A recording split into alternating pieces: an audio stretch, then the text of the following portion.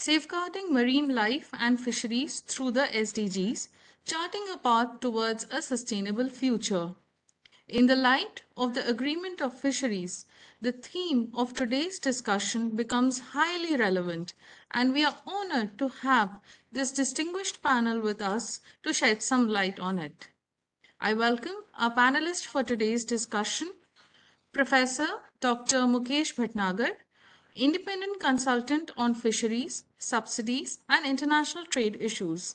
Sir has been a professor at the Center for WTO Studies, Indian Institute of Foreign Trade, New Delhi, and was also the additional Director General of Foreign Trade at the Directorate General of Foreign Trade, Ministry of Commerce and Industry, Government of India. I welcome you, sir.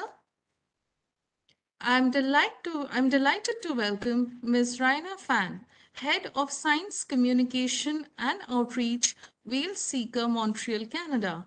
Ms. Fan is a graduate of McGill University, Canada, and has done intensive research on niche areas in fisheries and oceans in Canada.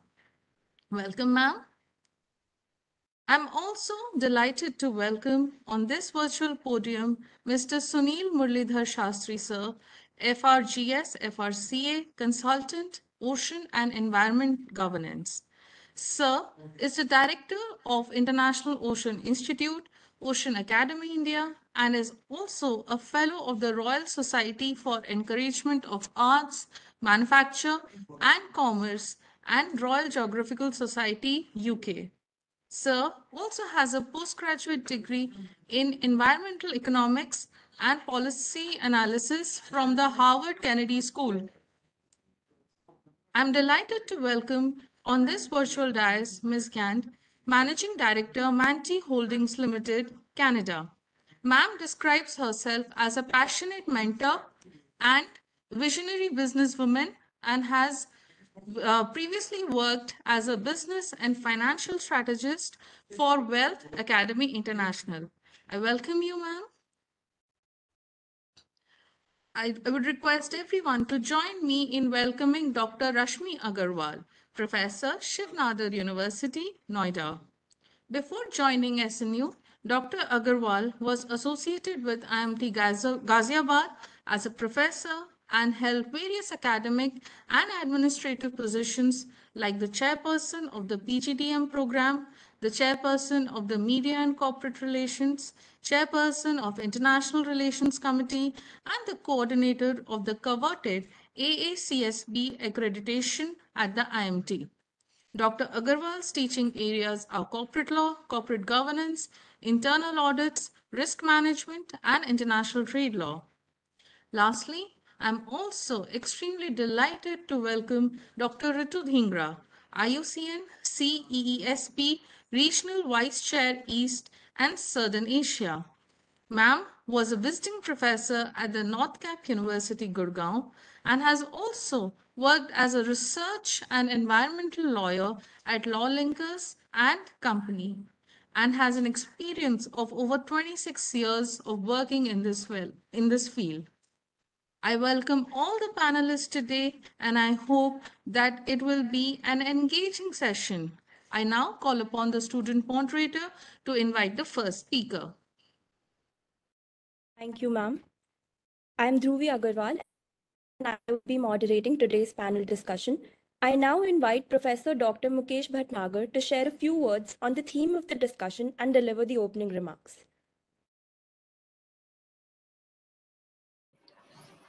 Very good evening to all, ladies and gentlemen. And I thank at the outset Hidayatullah National Law University for giving me this opportunity to share some thoughts on the panel discussion on safeguarding marine life and fisheries through SDGs, charting a path towards a sustainable future. I also welcome and convey my greetings to my co-panelists and look forward to very engaging discussions in this panel. When we talk about SDGs, it is SDG 14,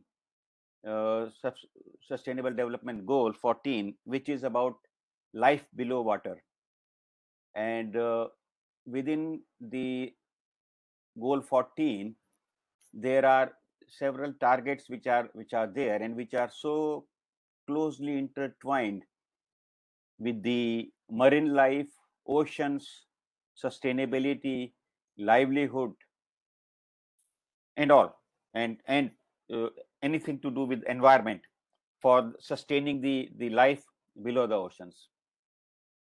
And quite a lot of work has been done in this area, and I'll be speaking a bit in greater detail on target 14.6.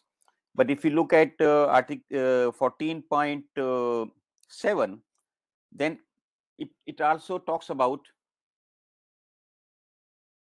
by 2030 increase the economic benefits to small island developing states and least developed countries from the sustainable use of marine resources, including through sustainable management of fisheries, aquaculture, and tourism. 14.6 talks of that by 2020, prohibit certain forms of fishery subsidies which contribute to overcapacity and overfishing, eliminate subsidies that contribute to illegal, unreported, and unregulated fishing, refrain from introducing new such subsidies, recognizing that appropriate and effective special and differential treatment for developing and least developed countries should be an integral part of WTO fishery subsidies negotiations. The 14.6 is a target and goal with which I have also been closely associated while working in the Center for WTO Studies, and prior to that in Department of Commerce, Government of India, in the negotiations held in the WTO on fishery subsidies prohibition. The negotiations, if we look at, which spanned 2 decades, which started with the Doha round in 1991, and now we are in 2022, the June 2020. Sorry, my dates are getting a bit haywire, but in all, it took 20 years for the fishery subsidies agreement to really take shape. On 17th June 2022, members of WTO were able to conclude a significant part of the fishery subsidies agreement. It is still not a complete agreement because some parts of it are to be negotiated further. In the agreements concluded on 17th June 2022, there are two elements or two pillars mainly: prohibit subsidies that go for or that support illegal, unreported, and unregulated fishing, IUU. And IUU, as we know, is a FAO's 2001 plan of action to prevent, deter, and eliminate illegal, unreported, unregulated fishing. So it is already there as per FAO's 2001 plan. And in the fishery subsidies agreement, one part of it is now to prohibit subsidies which contribute to illegal, unreported, and unregulated fishing. So that goes in the way of sustainability, in the sense that subsidies for activities on fishing which are either illegal or unreported or unregulated, as per the FAO's provisions, paragraph 3 of FAO's code of conduct, such subsidies are to be prohibited. But when these will be prohibited? Only when a determination is made either by a coastal state or a regional fisheries management organization or a flag state that IUU fishing has happened. If such a determination is made, then the subsidizing member is expected, rather under obligation, to prohibit subsidies to such fishing vessels or operators. That is about IUU. The second element of fisheries subsidies agreement concluded on 17th June is that where the stocks are overfished, then no subsidies are to be provided. How these stocks are overfished? It's a complex process for a coastal state to come to a determination that stocks are overfished, or by a regional fisheries management organization that stocks are overfished. It's an obligation cast upon the coastal states to keep on assessing the health of these marine stocks within their jurisdiction. And when they come to know that certain fishery stocks, a particular species or certain fish stocks, are in a state of declining state of sustainability, that means they are going below the maximum sustainable yield. That is the terminology which has been used in the agreement. Then it is expected of the coastal state or the WTO member to stop subsidizing, not to grant subsidies for such stocks which are in an overfish condition. There, interestingly, the agreement, as has been worked out, agreed on 17th June, there is a sustainability clause added that if the subsidizing member has certain measures or certain subsidies in place which ensure a sustainable level, or methods or measures whereby the health of the biological health of marine stocks are kept at a sustainable level, then even if there is an overfished stocks happening, they can continue to grant subsidies provided they ensure that the health of the fishery stocks will be maintained at sustainable level. So during the negotiations, it was often argued that seems to be an escape clause or a loophole, that in the sense that despite stocks being found as overfished, a member will be permitted to grant subsidies. But then the compromise was that if a subsidizing member is able to demonstrate that measures are taken to ensure that the stocks are being maintained at a biologically sustainable level, it can continue to grant subsidies. These are the two elements or pillars which have been concluded, and the agreement, but agreement has not yet come into force. The agreement, although having been agreed through that ministerial declaration on 17th June 2022, but it will come into force only when 2/3 of the WTO membership ratifies it or submits a protocol of acceptance.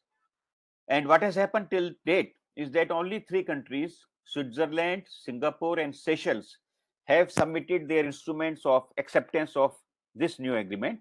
And lot many countries which are key players in fisheries subsidies negotiations, which are key players in marine capture production, have yet to submit their letters or their acceptance of the new agreement.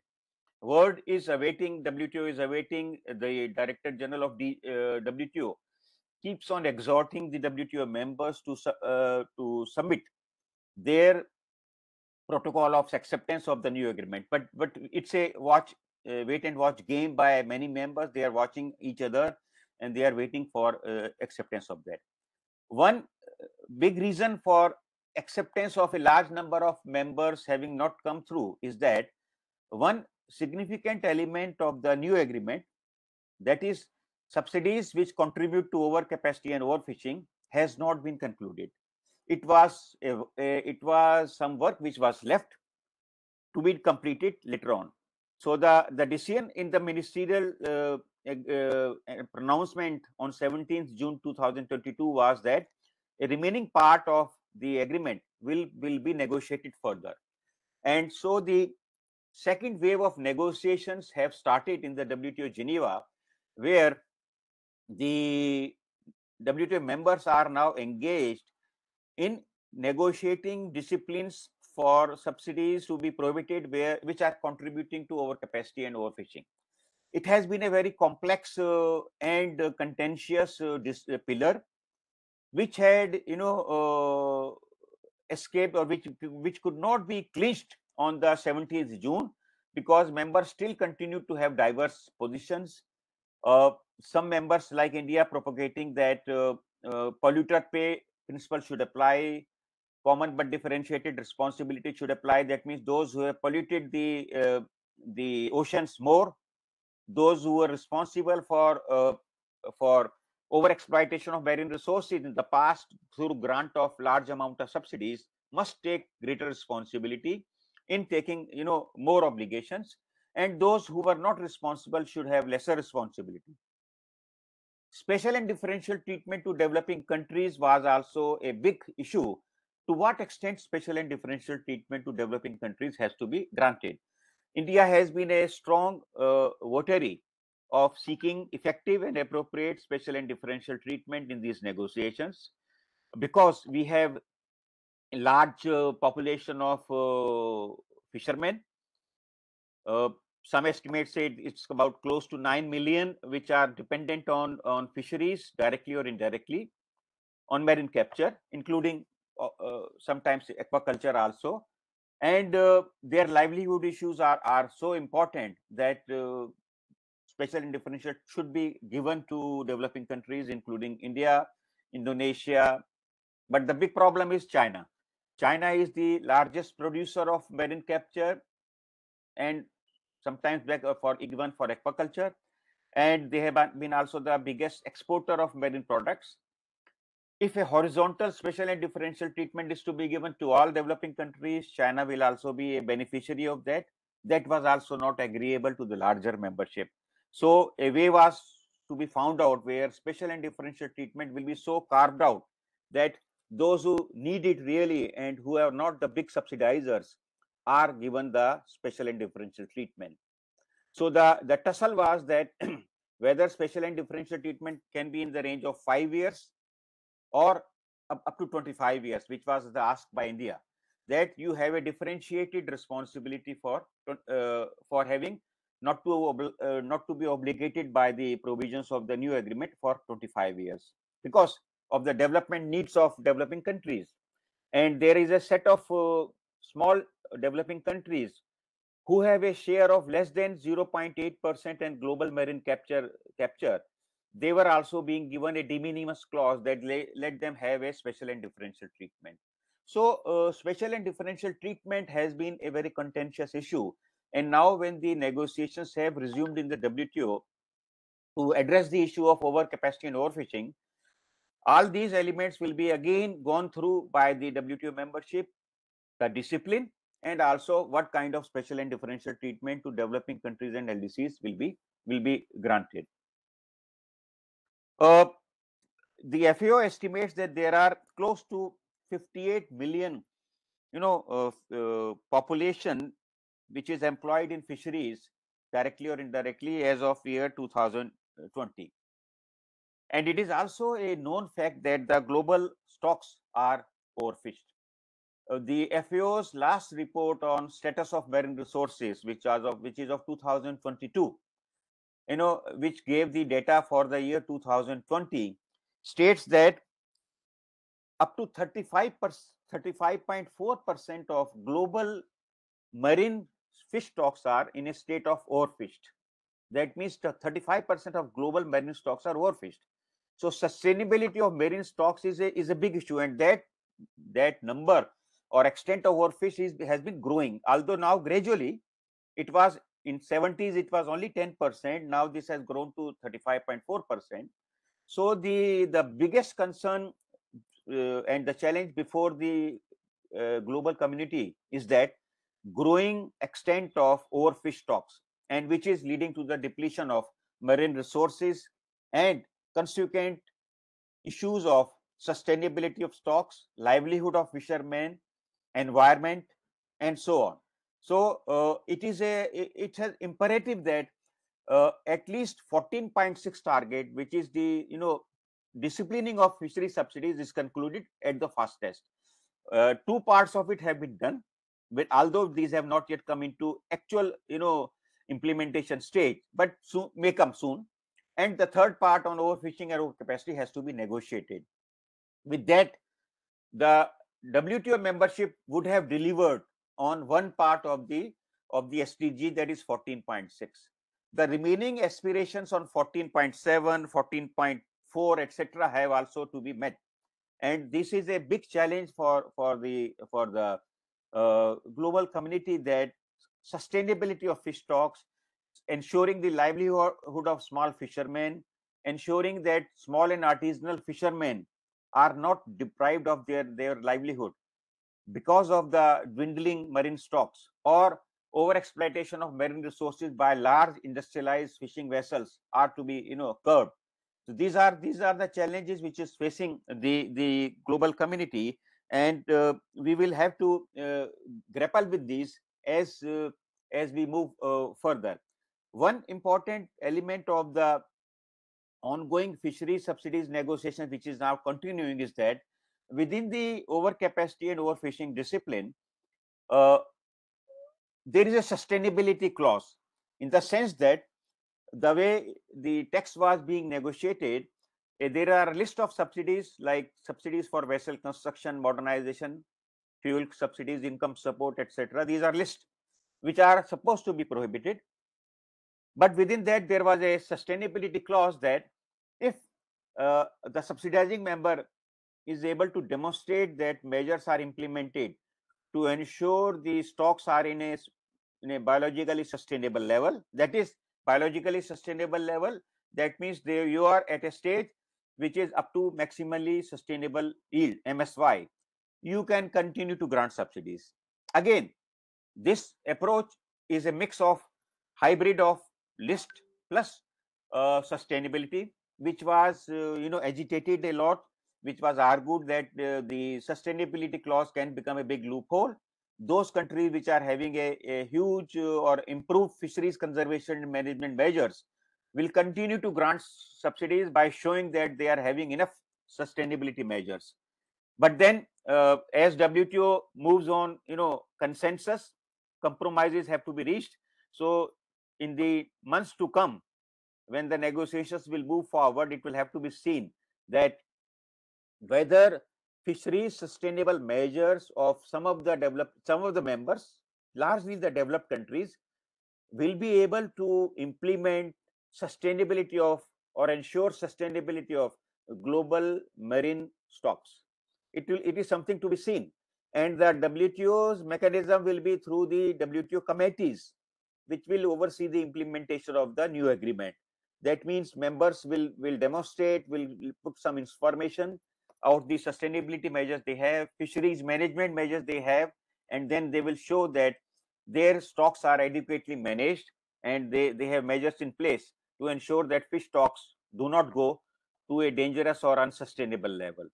So this is again a part unfinished work which will have to be completed by the WTO membership. On the international trade in fish, I think, as we all know, fish is a very highly traded commodity. A lot of marine capture is not for self-consumption, it is for exports, and the extent of exports of aquatic products in 2020 was 151 billion US dollar. So this is huge, and lot of fishing takes place for trade, for exports, and which is also an impetus for catching more and more. So port state measure agreement to curb illegal, unreported, unregulated fishings, all these steps will have to be ensured, to curb illegal fishing and to ensure sustainability of marine stocks. I'll stop here and will be happy to take any questions if there will be a Q&A section. Thank you very much.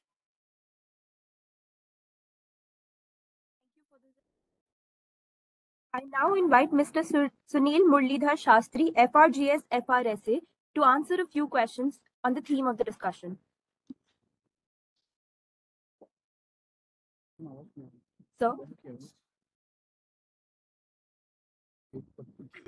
Can you hear me? Yes, sir. So the first Thank you very question much. to you.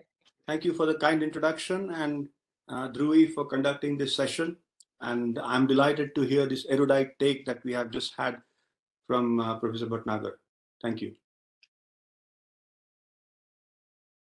So the first question to you is, how do you think we can ensure that ocean governance policies are equitable and benefit all stakeholders, including marginalized communities?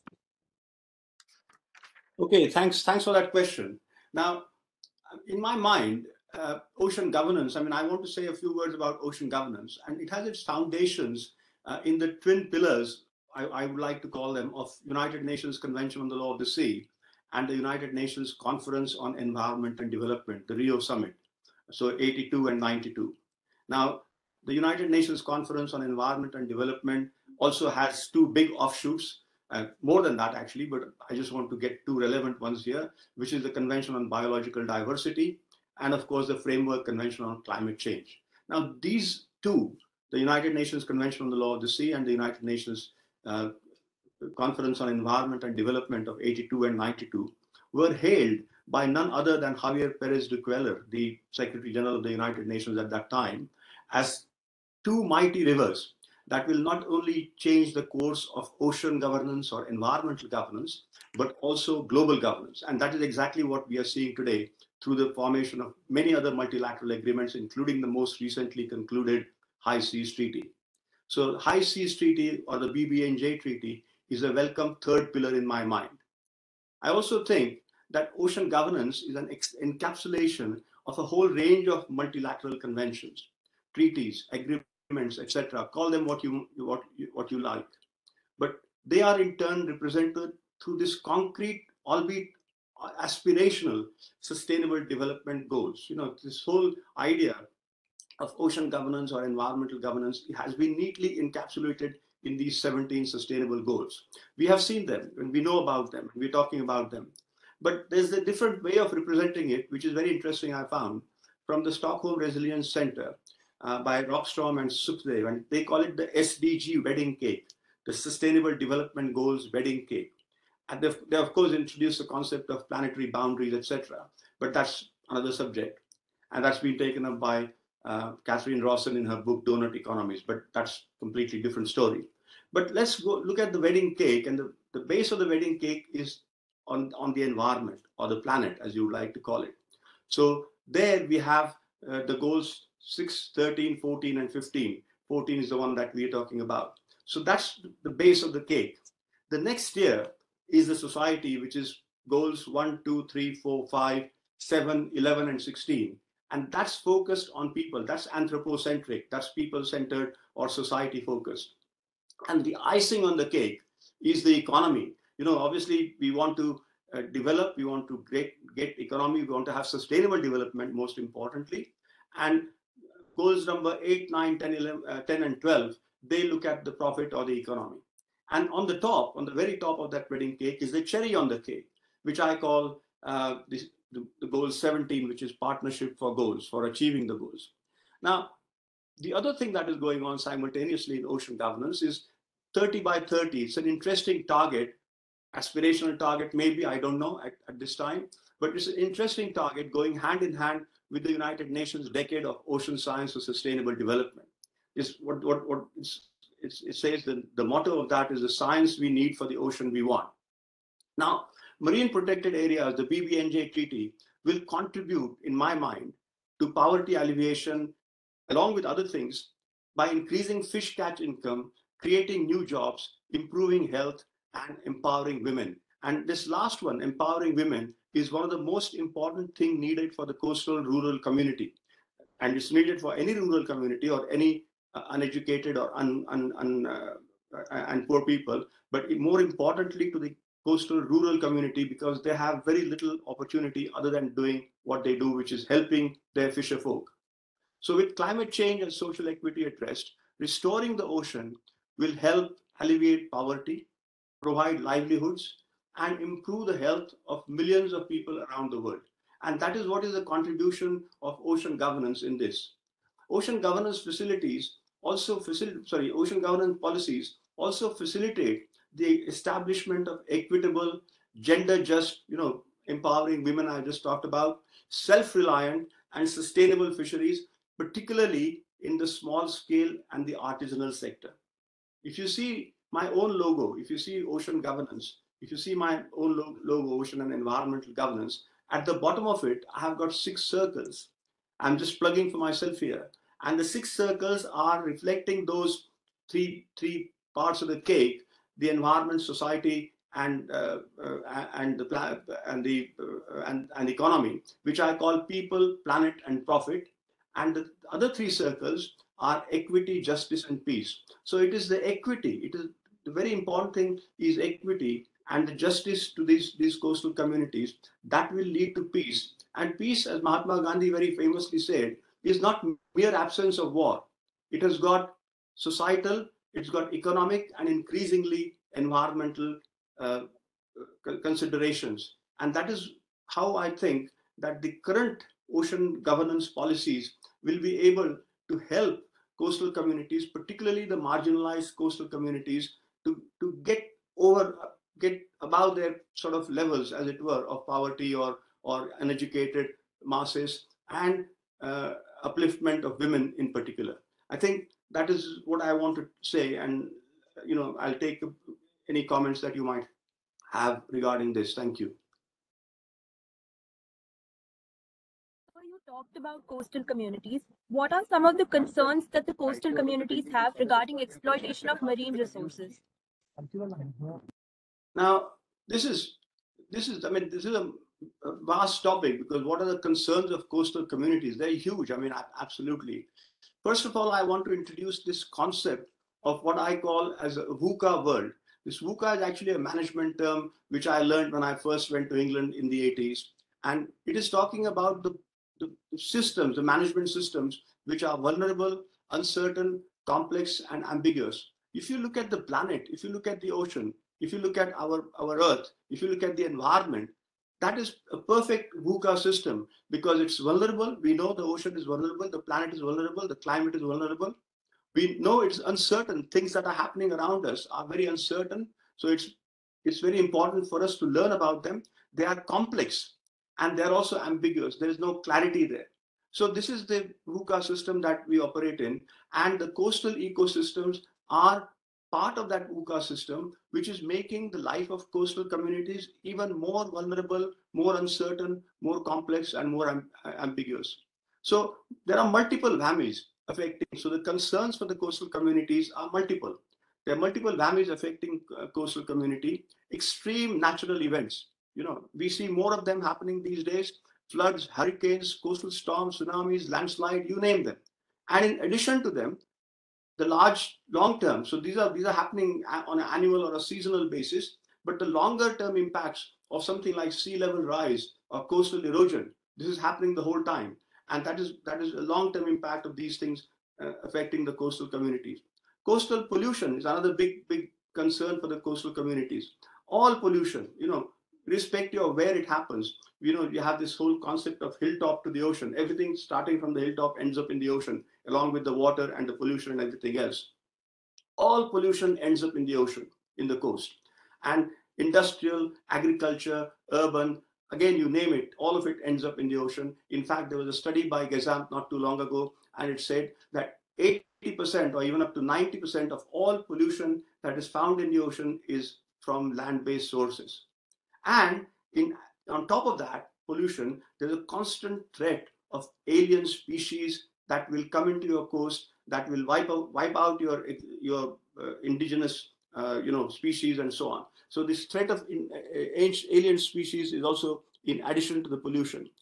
Coastal habitat destruction in the name of development. We want to have tourism, etc., or particularly what we call as coastal gentrification or ocean gentrification or climate gentrification, whatever you like to call it. Mass tourism has got to be more responsible in order to protect coastal habitat destruction in the name of development. All these factors negatively impinge on the fishery, which is the mainstay of coastal communities. Perhaps the positive side of exploitation of non-living resources and tourism and shipping might provide some hope for the livelihood, but the coastal communities may not always benefit from them because of the lack of education. That's the key thing that is lacking in coastal communities. If you see India, even if you see the education levels in the coastal regions, they are lower, except for the state of Kerala. They are lower than the rest of the hinterland part of the country. Fishing is an inherently dangerous profession, so that's another concern. It's an absolutely dangerous. I mean, I have spent. We have coastal fishermen offering us a day on their fishing boat and all that, and it is scary. It is absolutely scary for the 8 hours that you spend with them, because it just so dangerous and so hazardous. With little way of assured employment, they don't know whether they have the employment tomorrow or not, depending on whether the captain picks them up or not the next day. Insurance, they don't have insurance against accidents, against deaths or anything like that. Artisanal fisher folk are often unorganized. They are a big unorganized sector, and unscrupulous gang members are known to exploit their poverty, lack of education, and desperation to even to earn a living. Coastal communities are often likely to come under influence of international criminal networks, and this we have seen all over the world, particularly in the developing countries of Asia, Africa, and Latin America.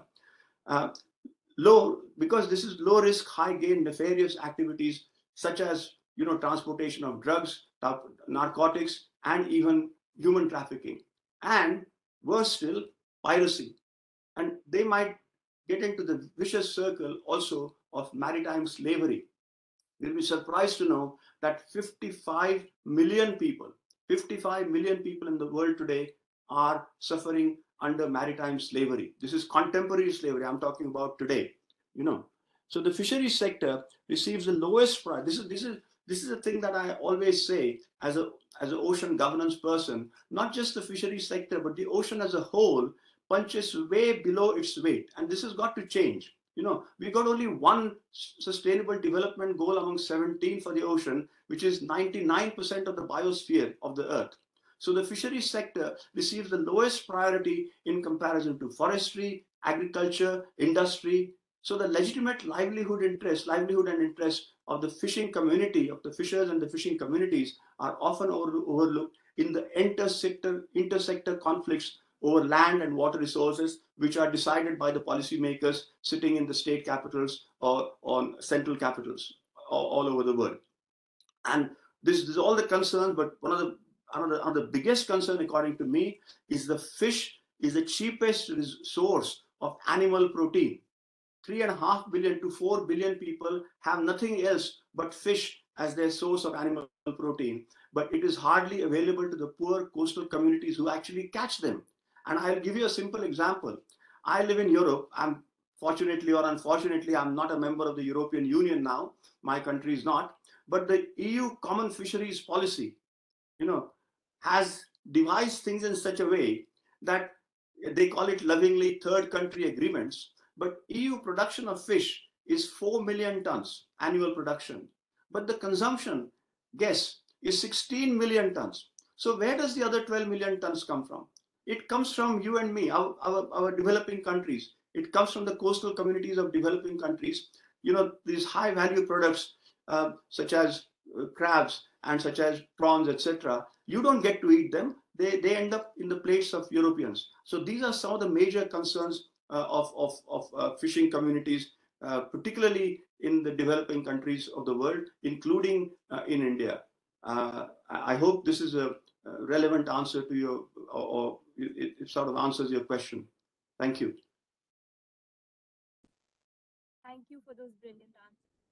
I now invite Dr. Ritu Dhingra to answer a few questions on the theme of the discussion. Ma'am.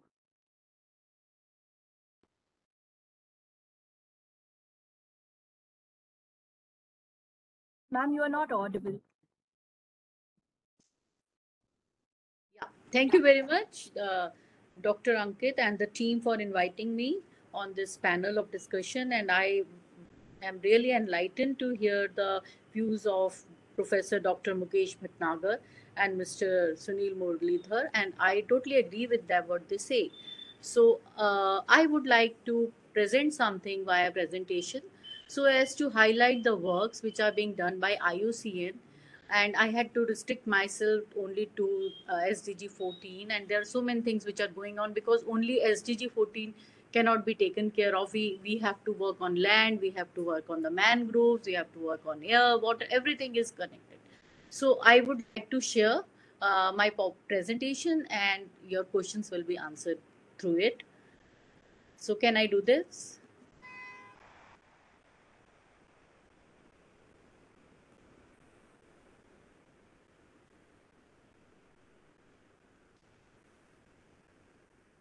Yes, ma'am. Yeah. We have made you the presenter. Okay, so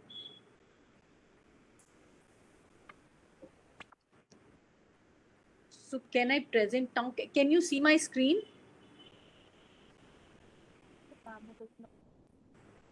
Can you see my screen, or otherwise I'll speak if you cannot see it? You can send the presentation to us. We will screen share. Oh yeah, I can do that. I can do that. 1 second.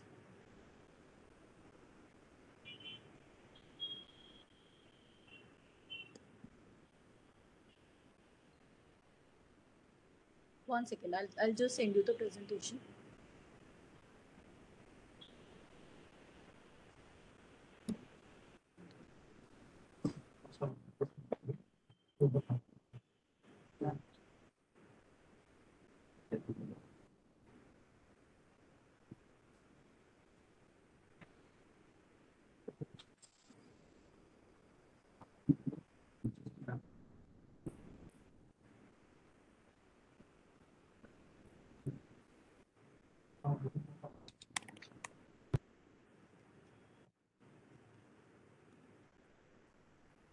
Ma'am, could you share send the presentation on Ankit sir's mail ID, please? Yeah, I'm sending. Otherwise, if it is not feasible, I can answer your questions uh, uh, that way as well. We shall be asking you the question. Yeah. Ma'am, the first question to you is, how can we increase public awareness about importance of marine life and the need for its protection and sustainable use? Yes, I would like to answer this from the IUCN point of view. And for over 70 years, the International Union for Conservation of Nature, as a membership union, has worked towards a sustainable future for people. 170 countries are members, and the vision is just word that values and conserve natures. The membership comprise of state, government, agencies, and national and international government and indigenous people organization, and they approve a program every 4 years. So IUCN works to conserve coastal, marine, polar ecosystems and the many benefits they provide for humanity. So moreover, we have many expert groups for the protection of oceans, like we have fisheries expert group within the Commission for the Ecosystem Management. We have the people and the ocean specialist group, which is a part of SEAS, which I'm a member of, and I'm also the regional vice chair. And there is a marine team for the World Commission on the Protected Areas, which is WCPA IUCN. And then the World Commission on Environmental Law specialist group, there is an ocean group which looks into the various agreements which are taking place, and of course the latest one, and they have been working on it for the past 20 years. So there is a marine biological diversity unit, and this unit, as you know, it pertains to the red list. The marine biodiversity unit of IUCN, uh, it is a species program, and it was formed to expand the representation of marine species on the red list and is headquartered in USA. It is a global interdisciplinary team and network of volunteer scientific experts, specialists in taxonomy and systematics, marine biology, spatial analysis, resource management, science communication, and marine conservation planning. So they look into which species is dying and which species is getting extinct. There is a system where we find out how the species are into various categories, like the least concerned, the threatened, the extinct, about to extinct. So the principal mandate for MBU is the completion of the global marine species assessment, the first global review of the threat of extinction for approximately 20,000 marine species assessed during the IUCN Red List categories, and it is an ongoing initiative. Assessments are made publicly and freely and are available through the IUCN Red List. So other initiatives are 178 million tons of aquatic animals are fished or produced through the aquaculture. This is an IUCN's initiative for creating awareness. Instead of fishing, they are promoting this aquaculture, and it is in collaboration with FAO also. 600 million people rely on the fisheries and aquaculture sector for their livelihood. So also they are involved in building an ambition for a new high seas treaties. through the IUCN webinars, we are conducting such, have think tanks, and High Seas Alliance has been made. Advancing in gender and environment, gender in fisheries, sea opportunities. This is a very important topic where women are involved in fishing. So IUCN has special teams which work for the gender. High seas bottom trawl fishes and their impact on the biodiversity of vulnerable deep sea ecosystems, and they have options for international action. IUCN is trying to influence to control this deep sea bed mining, which is a very hazardous for the biodiversity. IUCN is also working on the climate change and oceans and understanding the science of climate change threats to the ocean warming, acidification, deoxygenation, marine heat waves, as well as the culminative effect of these individual ocean stresses and the risk this poses to nations and economics around the world. As a part of IUCN's science to governance approach, this scientific understanding forms the bedrock of IUCN ocean policy work, be it through recommendations to delegates to international negotiations or through government and stakeholders at regional level. So, how there is a consolidated approach towards climate change, and that we reconnect land, water, oceans, and climate. So, we retain water, we restore climate, we resource oceans, and we reconnect land in order to conserve, in order to mitigate the climate changes. And my view about creating awareness is that the schools and the university curriculum must impart knowledge related to oceans, high seas, pollution, plastic pollutions in the oceans. All these things must be highlighted because maximum pollution to the oceans is going through the land. Usually, students from landlocked states like we in Delhi do not have much exposure to sea and ocean related issues. So, they should be given education, and special trips should be organized by the schools and the university to the coastal states for the first hand information about the same. That's all for your first question. Thank you, ma'am. A follow-up question to you is, how can technology and innovation be leveraged to promote sustainable use of marine life? Yes. So, like technology, like what we have done is that there is so much going on in the world today that recently IUCN has collaborated with this Tech for Nature, and supporting better conservation and outcomes in the protected and conserved areas. IUCN Global Protected and Conserved Areas Program is now leading a new open partnership called Tech for Nature together with the world's leading information and communications technology provider Huawei. The aim of this partnership is to harness new innovative technologies in support of better conservation outcomes in and around protected and conserved areas. This technology can help better understand and conserve nature. This is the idea of texture. This information technology could be applied to monitor and analyze habitats and biodiversity to improve operational efficiency, better connect the stakeholders of nature conservation. And similarly, the IUCN is working in aquaculture. So IUCN advocates that within the national agreements to influence policy towards sustainable management of fisheries or in aquaculture worldwide, and help many nations in promoting aquaculture and raising economies. And also there is a IUCN has been promoting sustainable use of marine life through technology.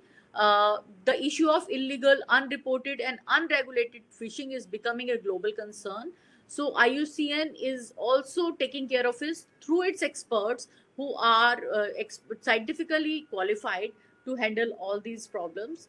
And also IUCN is working for the climate change and the science of climate change, threats to the ocean and ocean warming, and all these things have been taken care of by the IUCN's expert teams.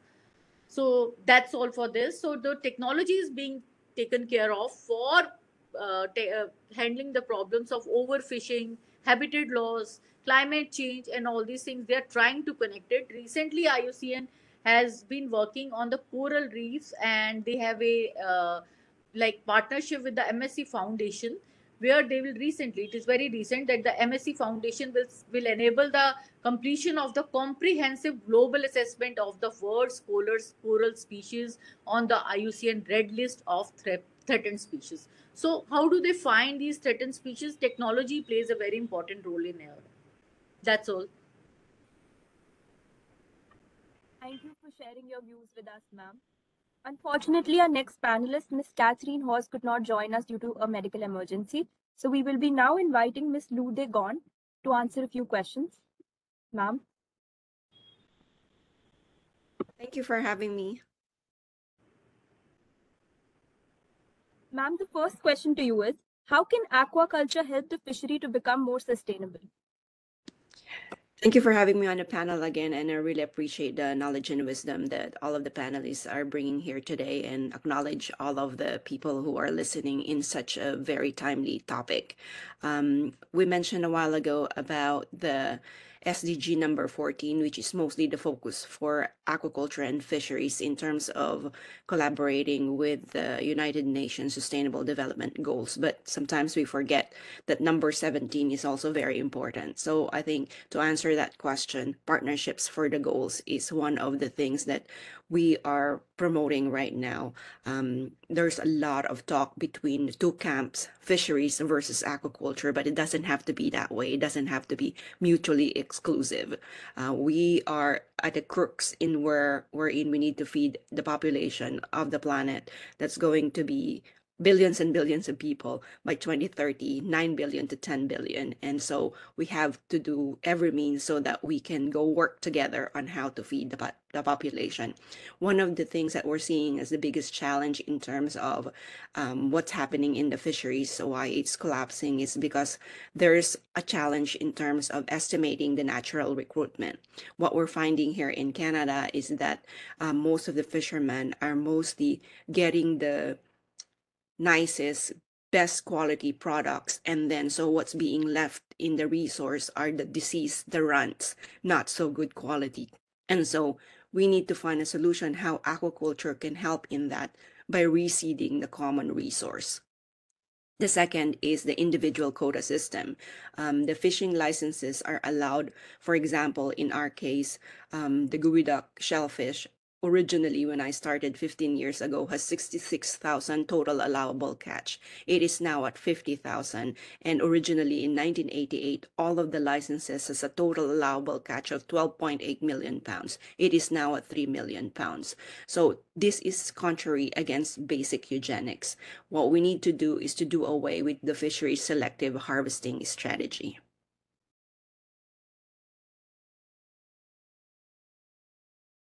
Ma'am, a follow-up question to you is, how can aquaculture enhance the marine ecology? So as mentioned, we need to move away from intensive aquaculture as well. So you've seen this that's happened in the agriculture side of things. And so it's now being cascaded both in the fisheries and the aquaculture, wherein you're planting too many animals in such a smaller area. And so that doesn't prevent from getting diseases. And also we can focus more on the efforts on extensive aquaculture, which will enhance the natural ecology rather than intensive aquaculture, which is really detrimental for the animals. We need to find a way how the animals can be more natural with their surrounding ecology. And this has been what we've been finding, is that the humans have not done away with just taking advantage of nature, and so we're paying the price for it. I'd also like to share some of the sustainable fisheries trends that are happening. Climate change adaptation, collaborative management, innovative fishing gear, traceability and transparency, and ecosystem-based fisheries management. So we have to find a way so that we can see these future trends so that we can prevent a lot of fisheries that are collapsing right now, and aquaculture is here to support that.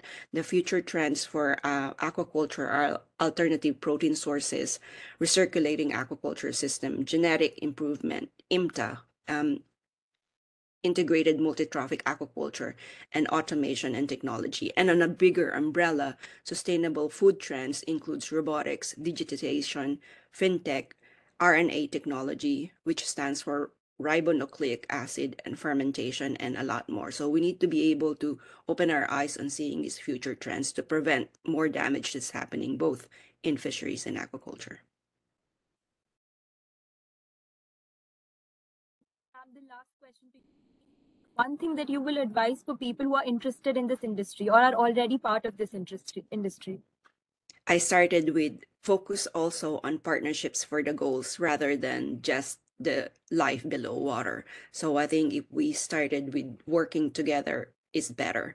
Partner with those people who already are seeing the trends. The trends that I share with you are all available online, and with the AI technology, ChatGPT, artificial intelligence that everybody is buzzing around right now, is very easy now to find information. And so I highly recommend, of course, I'm doing a shameless self-promotion, to listen to the Business of Aquaculture podcast. So I have a lot of experts and masters there that have shared their time and their knowledge and wisdom generously. And I thank you all for having me today. Thank you for sharing your views. I now invite our next panelist, Dr. Rashmi Agarwal, to answer a few questions. Ma'am. Thank you, Dhruvi.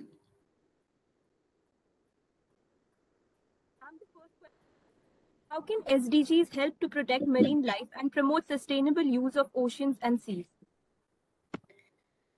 Yeah, thank you so much for that question. When we look at the Sustainability Development Goals, sometimes I used to wonder in 2015 why they are 17, why not 20, why not 50, why not 10? And, kind of having taken a deep dive into all of them, I realized that this is more to do with the resources that have been made available to us. And before we understand why they are 17, I must also share my principal thought on these. I feel nature is supreme. Nothing is more supreme than the nature. So going by that premise, whatever that we do, if we are wanting to be a champion over the nature, that is not going to happen. So better we keep our house in order, and we look at each of these goal as to be an action point. And we don't have to get away by saying that no, this is not applicable on us in one way or the other, because sometimes it may not be our problem. Overfishing and overcapacity may not be a problem of India right now, but it could be a problem of us, for us tomorrow going forward, right?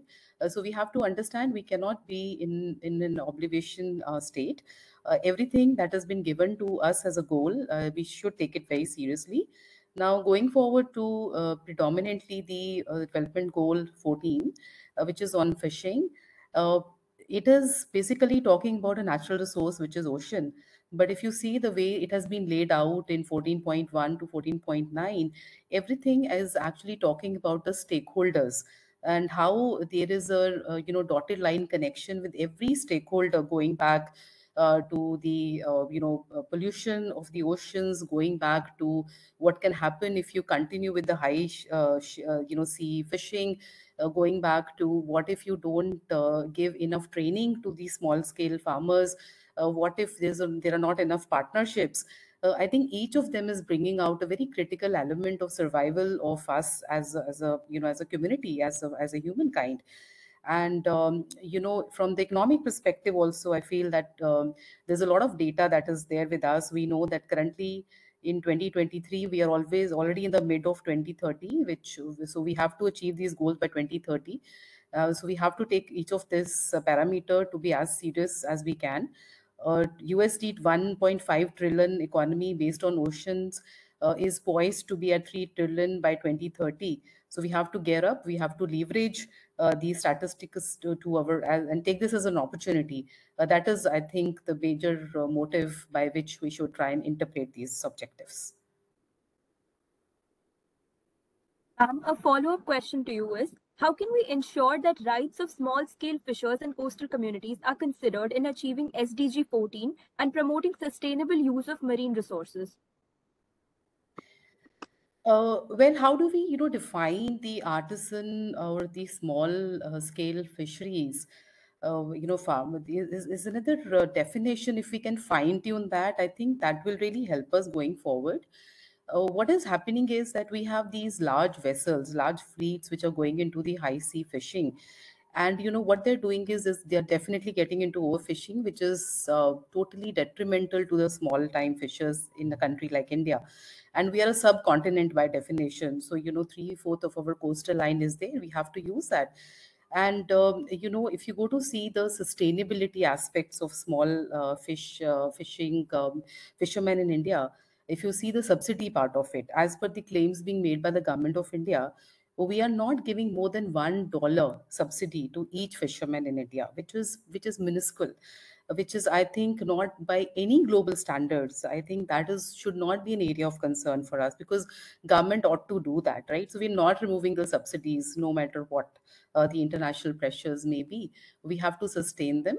We have to make sure that $1 remains, compared to developed countries who are giving per fisherman a subsidy of $65,000 also in few countries.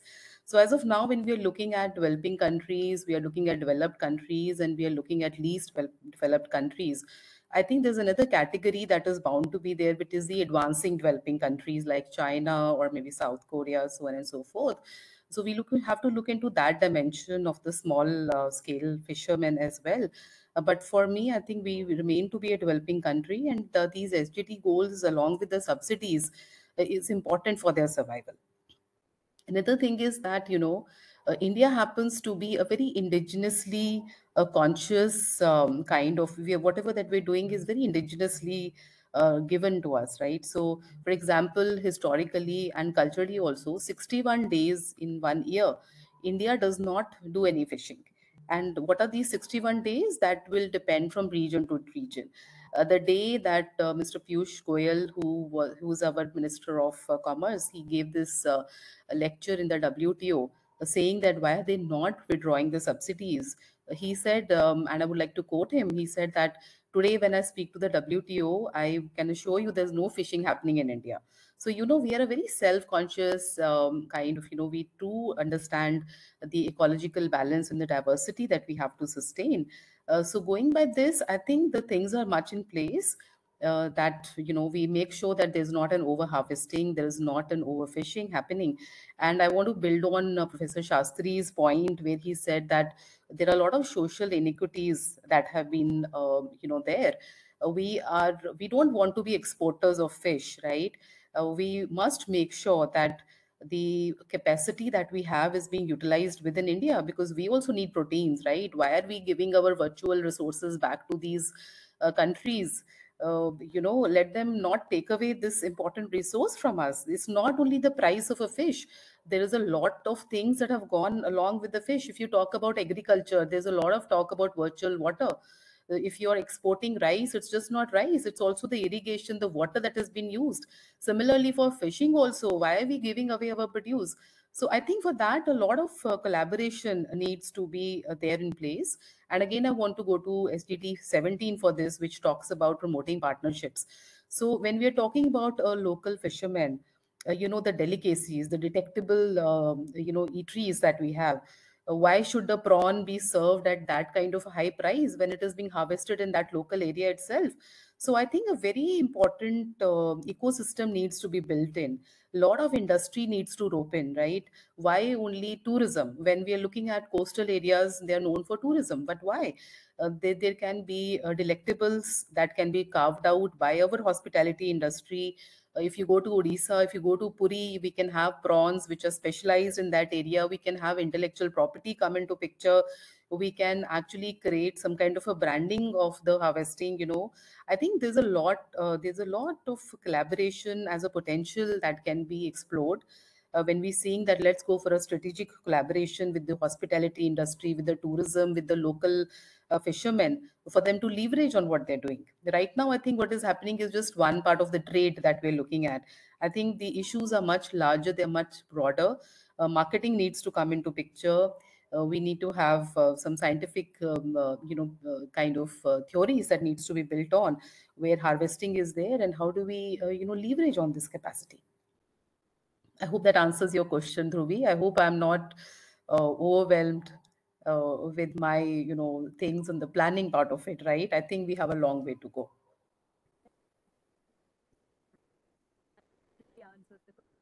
I now call upon our final panelist for today, Ms. Reena Fan. Ma'am, could you please answer some questions that we have? Hi, yes, of course. Thanks so much for having me. It's been such a great discussion so far. I'm learning a lot already. Excited to be here. First question to you is, how can there be greater awareness regarding the efforts being taken to protect marine life? So I think when we talk about raising greater awareness, we can talk about raising awareness within the fisheries and conservation sector between stakeholders, as well as awareness of the general public. For the first one, I think I'm so glad that the previous panelists have talked a lot about communication and collaboration and partnerships. I think that's really key to foster collaboration between industry, between academia, and policymakers. I think we need more funding for initiatives that are local, especially for like small and medium businesses that bring together these different stakeholders to protect marine life and find conservation solutions. So I'm glad to hear that like this is a top priority for the IUCN as well. And really to make sure that we engage and involve fishers and coastal communities, the end users, that are on the ground in conservation efforts and research. The company that I work with, Whale-Seeker, so we're a technology company, and the products that we developed are software, our software products, right? And I'll talk more about what we do.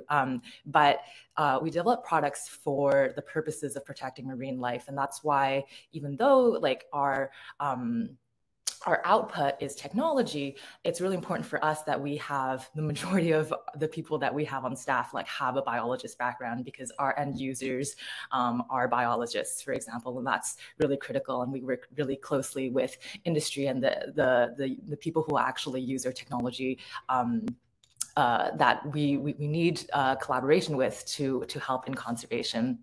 And I just think that we need to make sure that we're not working in silos where we're all kind of reinventing the wheel, and to, as much as possible, foster a collaborative rather than a competitive mindset. As well, just like participating in conferences such as this panel. I'm really happy that right now we can take advantage of, you know, how connected we are and the global reach that we have. We've had people talk from at least 3 different continents today, and that's really great. That's I'm so glad that we can get these different perspectives and share different knowledge and ideas. In terms of generating awareness for the general public, I think that's super important, right? We want people that maybe aren't involved in the ocean industries or aren't involved in marine research to also care about the oceans, because obviously it affects all of us. And there's you know, the benefits of SDG 14. It's the least funded still, but it's the least financed, but we all know that, you know, it has spillover effects to all the other sustainable development goals. And so I think it's really important to get the public who, you know, are electing our politicians and putting pressure on them to take environmentally friendly stances and make new policies. It's important to get them. So I think to do that, it's really important to highlight the stories of the people behind research conservation efforts. I think that really allows the audience to empathize and understand the motivations for conserving the oceans, because maybe if you live, as previous panelists said, like in a landlocked state, like maybe you don't realize like how important and how interconnected we are with our oceans. And so there's the importance of like using like traditional media, social media, storytelling to meet people where they are. And I think it's a good idea to have a media person on staff, whether you're like a conservation organization, a private sector. I think for like nonprofit organizations and in industry, that's something pretty common, but it's still uncommon for there to be like an outreach or media person in research and academia. And I think we often put the burden on professors or academics to be their own public relations person and to communicate their science. I think we have a responsibility to do that, to share in a digestible way, like the kind of research that we're doing, and to show like how important it is. But at the same time, that's a very different skill set than, you know, conducting research. And so some people are great at that, and they love like also doing like the outreach and communications part of that job, and that's great. But a lot of people, like, you know, they went into science to be researchers. So I think having some kind of media training as part of like your scientific training, and or having someone who whose role is to talk to the media, communicate that science. That's really important for generating interest, awareness, and having people care about our oceans. Ma'am, a follow-up question to you. What are some new research tools that have been developed to study that? Yeah, so I'm glad that artificial intelligence has been mentioned already. And so that's, of course, a really big category of emerging tools using AI to help study marine life and manage our oceans. So, of course, like one of the major problems that we have for ocean management and studying biodiversity in the ocean is scalability, right? Like the oceans are so big and we need to get like big overviews of large regions that are often remote, they're hard to get to, and we need like enough meaningful data to make proper decisions. And now like collecting data is not like the big problem anymore, right? We have satellite, we have drones, we have hydrophones that are always like listening in the ocean, we have temperature sensors, and these types of sensors, they'll gather a lot of data very quickly, but right now processing these data is a major bottleneck. And so, right, there's no point in collecting all this data if it's too overwhelming for us to use it. And so AI is a very, very powerful tool, of course, like in this domain. And so I'll talk about what we do. At Whale-Seeker, we're using AI to solve the problem of processing remote sensing image data. We focus on detecting marine mammals from things like aerial surveys, drones, and satellite imagery. And so normally when you want to do like a population survey of marine megafauna, we focus on marine mammals. It often involves taking images from planes or drones. You're spanning large remote areas, like doing transects over big regions of ocean. And super important for like getting whale demographics, population distribution, migration patterns, and like also relevant even to fisheries, because like, of course, everything is connected, and that's a very good indicator for a healthy ecosystem. But within like one or two surveys, you might get 50,000, 100,000 images. And normally, or what's been done so far is after all of this data is collected, a marine biologist sits at a computer and goes through every image one by one, looking for whales and circling them, right? And these are big images. So you zoom in onto a corner of the image and you go like up and down looking for that. And sometimes you don't see anything for a long time. Sometimes it's hard to tell if you're looking at a whale or if you're looking at a bird or you're looking at ice or you're looking at something else. And so that can often take, you know, multiple months, sometimes multiple years to go through that data. And with the oceans changing so quickly, like we can't afford to wait, 18 months for our survey results before we make decisions.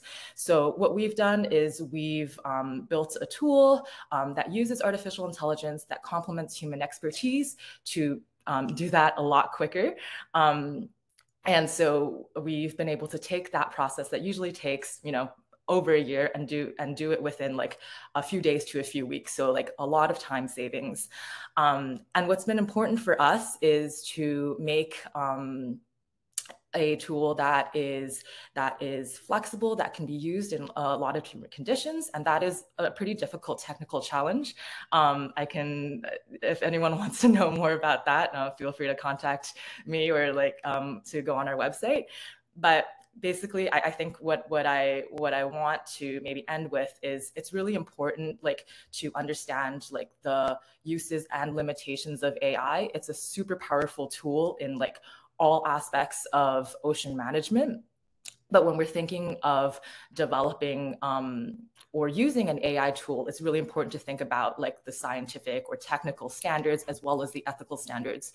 So in the machine learning industry, we have like a saying that says garbage in, garbage out, which just means that your algorithm or your model is only as good as the data and the training set that you use to train it. And so if you use like low quality data that is not well labeled to train your algorithm, you're getting an output that, at best is very noisy and not very useful. At worst, will give you misleading information.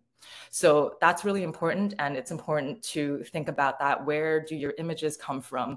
Who's labeling the images? Are they qualified to label images? Especially when we're talking about, biology, it takes time to build that expertise. And are these labelers, fairly compensated? Are they incentivized to do a good job labeling? That's also like an ethical question to think of. How are these data collected? Are they doing it in a non-invasive way, like following, good ethical protocols?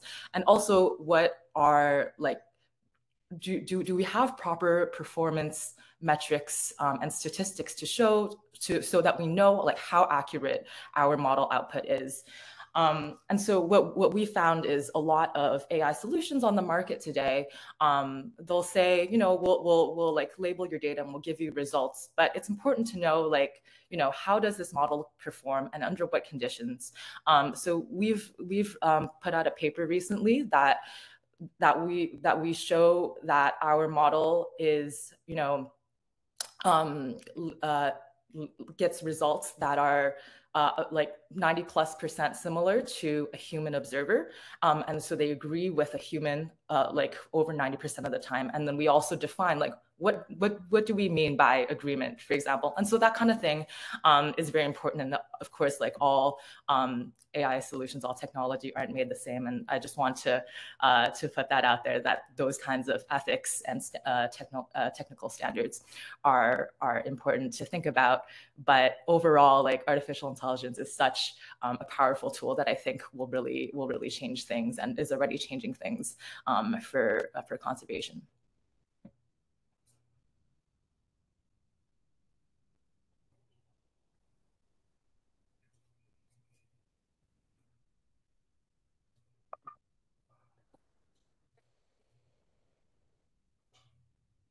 I now conclude this session and invite Mr. Abhinav Shukla to deliver the vote of thanks. Before that, I want to, hello, can you hear me? Yeah, since we are talking of, I want to throw some light on the funding. And you're talking of funding, there's so many things going on in the world. I just will take 30 seconds to share what all is going on with the IUCN related to the funding. Like, for example, there is a blue natural capital financing facility which has been developed, and it is funded by the government of Grand Duchy Luxembourg, and they help in the BNC project with clear ecosystem services, benefits on multiple income streams, and appropriate risk return profiles. Second, there is new blue accelerator fund has been developed, which is to support blue carbon entrepreneurs. It has been funded jointly with the Australian Government Department of Agriculture, and IUCN is setting up this blue carbon accelerator fund and to conserve, restore, and coastal and marine ecosystems. Moreover, they have been saving the mangroves, and 17 countries where IUCN has worked for the mangrove projects, and like Kenya, Madagascar, Mozambique, Tanzania, and also in the Salvador River Basin, they work to improve the coastal watershed. Similarly, there has been a new arrangement which has been made in Seychelles for marine protection, and they have now local people can get involved in managing the marine protected areas for the first time in Seychelles. This has been with the efforts of IUCN. So similarly, IUCN has been working in resolution 122 for the deep sea bed mining, and because a lot of biodiversity loss is there, and 12 states have taken positions against such activities in the international waters. So that is how, so by 2030, the priorities are to have a healthy ocean which supports nature, people, which is governed by standard nations, international legal framework, sustainable investment that retain and restore ocean coastal biodiversity. Moreover, this latest agreement which you are talking of, and IUCN is pretty hopeful that this agreement will give a major boost towards governments and international body to keep momentum for SDG 14. So not that things are not happening, lot of things are happening world around, but the area is so big and we are almost 9 billion, so it is slightly difficult, but still I wanted to give some positive stories here. Thank you. Thank you, ma'am. I now invite Mr. Abhinav Shukla to deliver the vote of. Thank you, Dhruvi. A very good evening to everyone joining us from various time zones. It's an honor for me to propose the vote of thanks in this global panel discussion. I would like to extend my heartiest gratitude to all the panelists for sharing their valuable experience and addressing the audience. Professor Dr. Mukesh Bhatnagar, Independent Consultant on Fisheries, Subsidies and International Trade Issues. Mr. Sunil Muralidhar Shastri, FRGS FRSA Consultant, Ocean and Environmental Governance. Dr. Ritu Dingra, IUCN CESP Regional Vice Chair, East and Southern Asia. Ms. Catherine Havis, Legal Consultant and Solicitor, Sydney, Australia. Mr. Lourdes, Director, Manatee Holdings Limited. Dr. Rashmi Agarwal, Professor, Shiv Nadar University, Institution of Eminence, Noida. Ms. Reina Fan, Head of Science, Communication and Outreach, Whale Seeker, Montreal, Canada. I would also like to extend my sincere thanks to our Honorable Vice Chancellor, Professor Dr. V.C. Vivekanandan, sir, our Registrar, Professor Dr. Uday Shankar, sir, the Organizing Secretary of this International Conference, Dr. Ankit Avasthi, sir, and the Organizing Co-Secretary, Dr. Rana Navneet Roy, sir. I would also like to thank the members of the faculty who were a part of this panel discussion, Ms. Anita Singh, ma'am, for delivering the welcome address and introduction of the panelists, and also to our moderator, Ms. Dhruvi Agarwal. Thank you, everyone.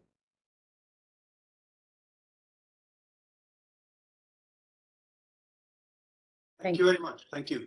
Thank you very much. Thank you. Thank Bye-bye. you very much. Bye-bye. Bye-bye. Bye-bye. Thank you, everybody. Thank you. Thanks.